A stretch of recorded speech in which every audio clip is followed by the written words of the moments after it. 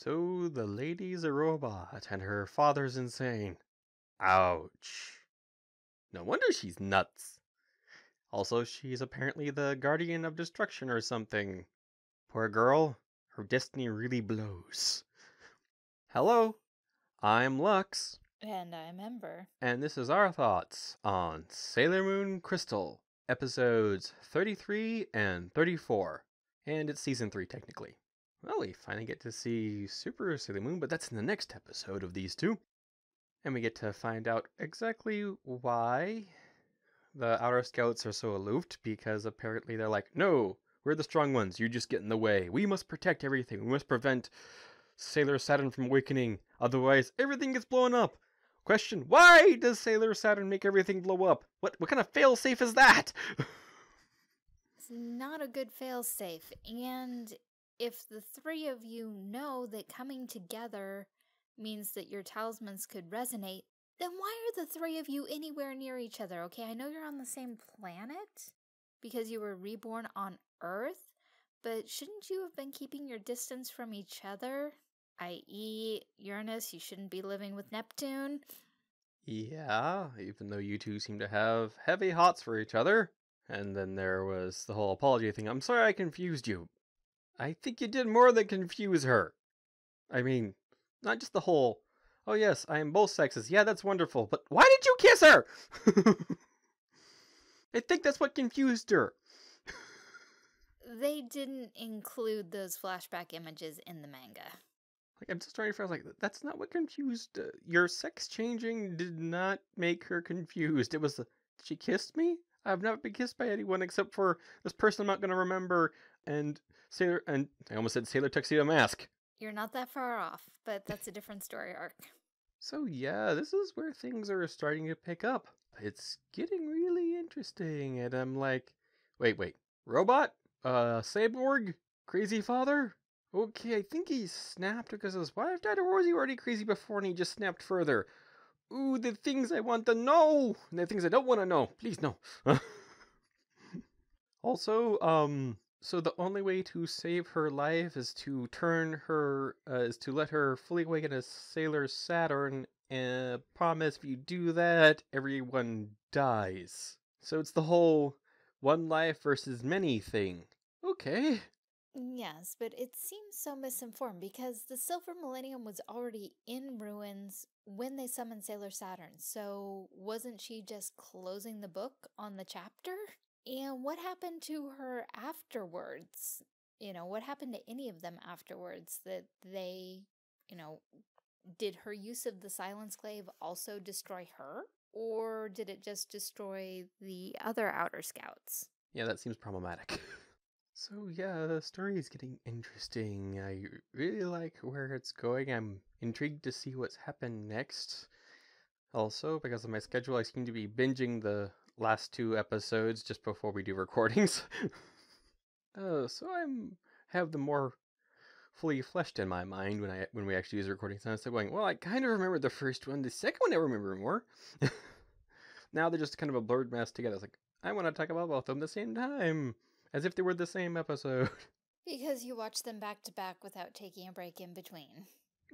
Also, after the end of the second episode, where Chibi Moon is obviously not so alive, cutting right to that happy, cheery, overly sweet ending was such a whoa! Yeah, that was kind of difficult. Like, did you even plan this out, people? Is this why you have the ending? Just so people have something happy to end on? If that's the case, you probably shouldn't have made it the character who's not breathing.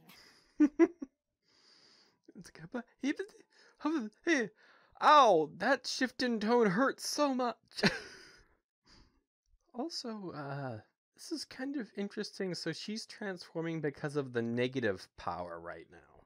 The evil people, correct? Sailor Saturn. Well, you saw the black star mark on her forehead, right? She's Yeah, obviously possessed. I just wanted to make sure. Because remember how they have been implanting things in humans? And how they said earlier that so far they'd only had a couple successful ones? You're looking at one of the successful ones. And now on to if there is, or how much, are there changes from the manga versus the TV show? Okay, we can go there. Unless you had more. We can do other Of stuff course first. I had more. But Okay! let's do this first. Jumping all over the place, Lex. You're like a freaking jackrabbit. So there were some differences in translation, which does come up. And also it seemed that the ones I was watching this time, the subtitles seemed like they were a little rushed. They weren't grammatically easy to read in some instances. I remember one particular line. I can't remember the line itself. I remember going, that seems a little awkward. And there were a few places for that. Also, when Kalanite was talking to the last of the witches 5 through the water mirror and dropped the crystal through the water to give it to her, they were actually in the same room in the laboratory in the manga, and Kalanite just handed her the crystal. Not nearly as impressive. Ah. I think the largest deviation was regarding the trip to the movies. In the manga, Hotaru actually says, invite some of your other friends and we'll all go together. So Chibiusa is not alone at the movie theater waiting for Hotaru. She's there with several of her classmates, whom she then tells, after they've waited for an hour, to go ahead and go into the movie without her. Then she runs off to go check on Hotaru. Yeah, I thought that was an interesting point. It's like a little girl waiting outside a movie theater by herself. Oops.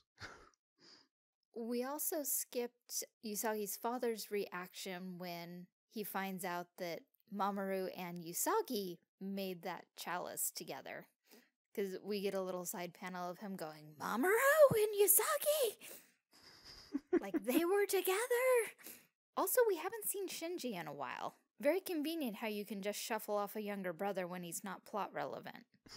That happens to a lot of people who aren't plot relevant.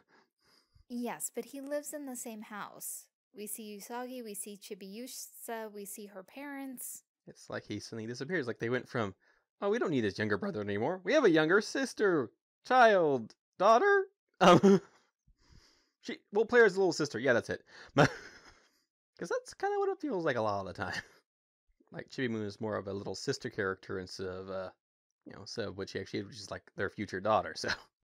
Yes, but Usagi's current age, she's not old enough or mature enough to be the mother to Chibiusa. So they're more like sisters because they're nearer in age, and Sailor Moon is a lot more immature.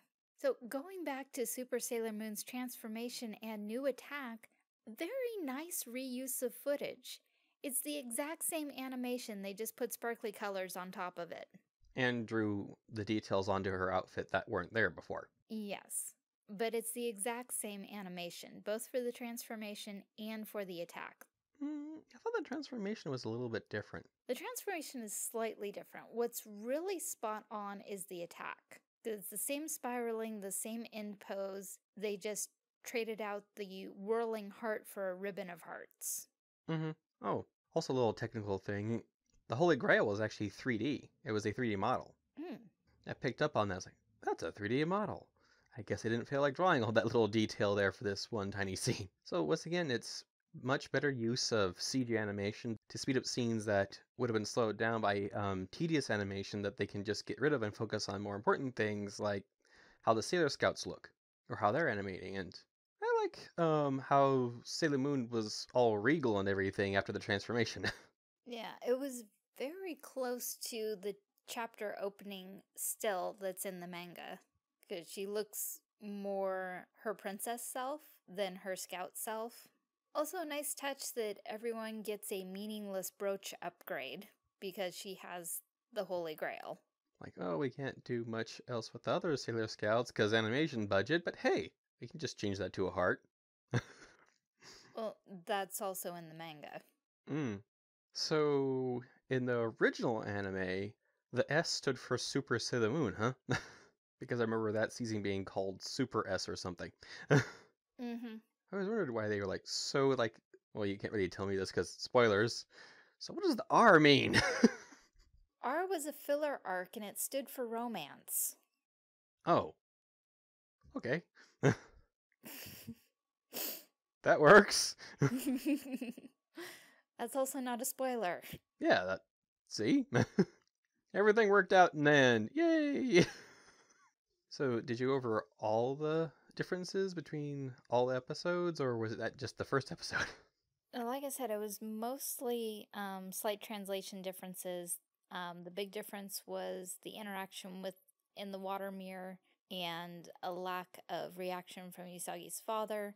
Another thing that might have just been a slight translation change was Usagi and Mamoru were given exclusive credit in the manga because they did all the work. It was just Chibiusa's idea, where I believe in the anime she says the three of them did it, that Mamoru and Usagi helped her.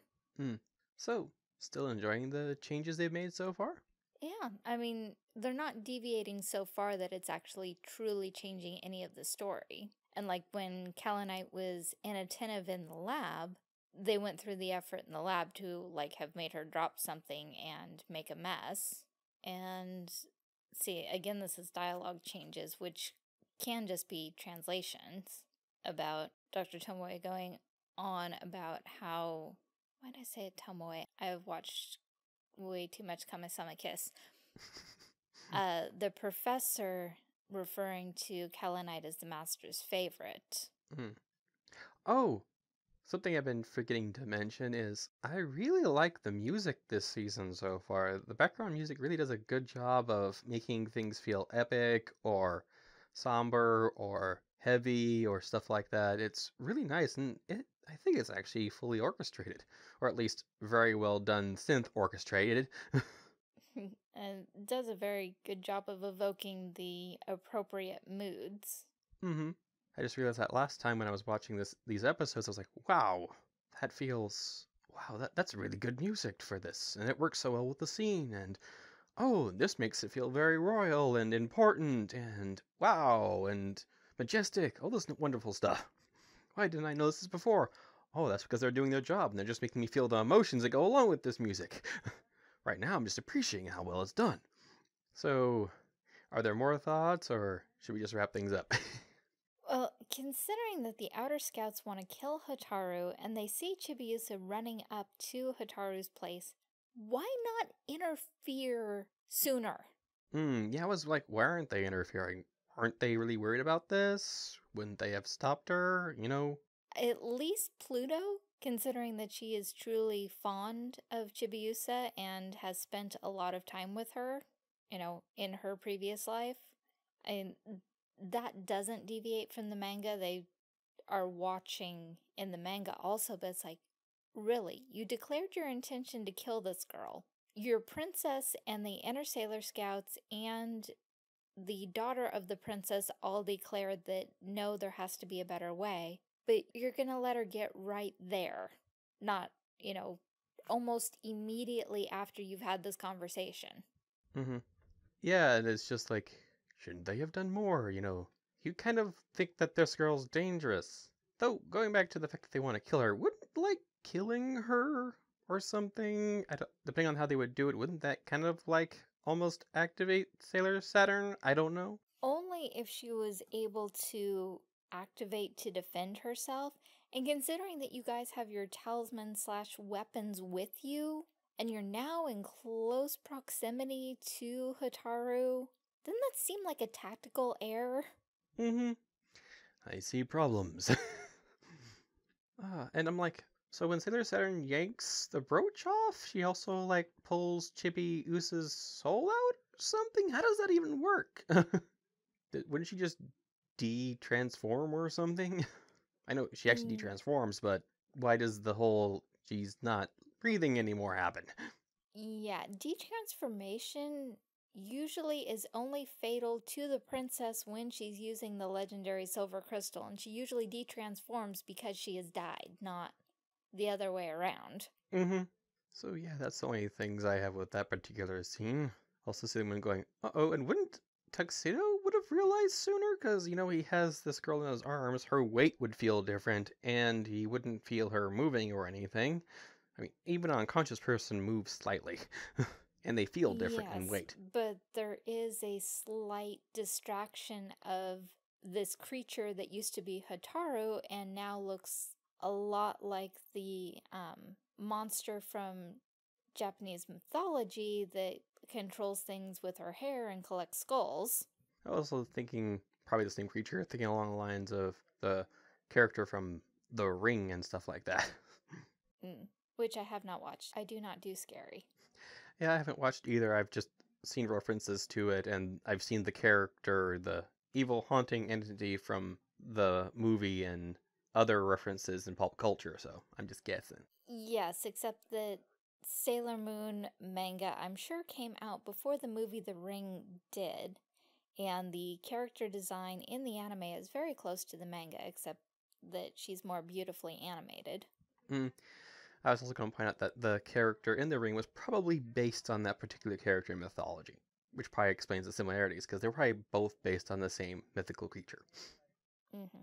So, ready to wrap things up? Mm-hmm. Well, overall, I liked both episodes, and once again, I'm like, more, please! Please, animators, can I have some more? That isn't what you were saying when the season started and you were going, oh my god, it's going to be coming out every week? Well, it's the fact that I have so much to watch, but I still want to watch it, you know? I mean, there's Steven Universe, there's Sailor Moon, there's My Little Pony, there's a bunch of other shows like Chibi Ruby. Mm-hmm. Or is that Ruby Chibi? Ruby Chibi. Ruby Chibi, and, you know, I just finally got the DVDs for The Earl and the Fairy and Library Wars. So much to watch, so little time. Well, I hope you've enjoyed our thoughts on Sailor Moon Crystal, episodes 33 and 34, technically of season 3. Thanks for listening. What's one more channel on your account? Please subscribe. If you enjoy Lux's art, you can find more on DeviantArt and Tumblr. If you would like to support Lux's creative talent, you can check out his Patreon or check the link below for commission availability.